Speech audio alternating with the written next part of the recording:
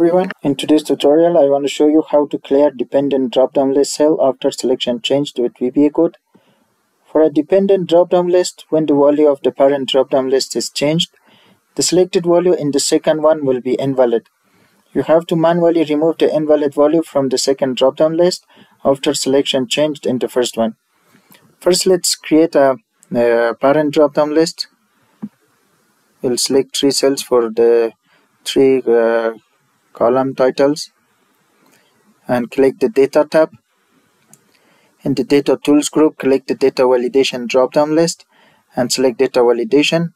In the Settings tab, select the list from the Allow drop-down list and click this button to select your data source. Select cells A1 to C1, press Enter, click the OK button. As you can see, the parent drop-down list has been created. Next, we will create the dependent drop-down list. In the first cell, we will create a dependent drop-down list for the T column. Click the Data Validation drop-down list, select Data Validation, choose List from the Allow drop-down, and click this button to select the data source for T. Press Enter, click the OK button. Do the same for the Juice column. Data Validation, List, select your data source for Juice. Press Enter, click the OK button. Repeat the same steps for the Coffee column.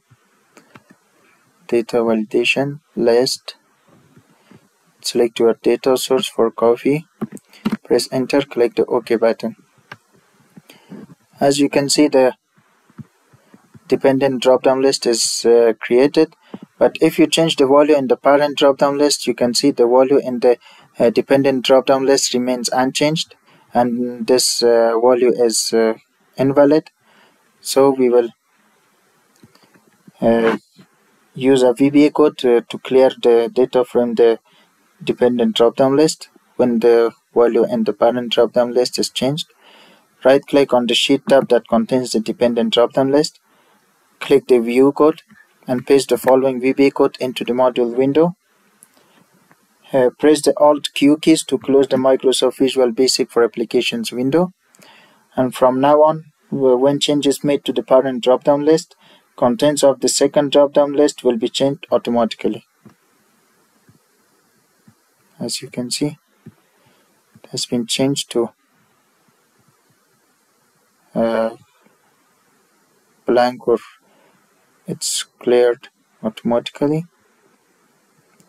Thanks for watching, and please do not forget that the link to the VBA code is provided in the video's description, and please subscribe for more videos.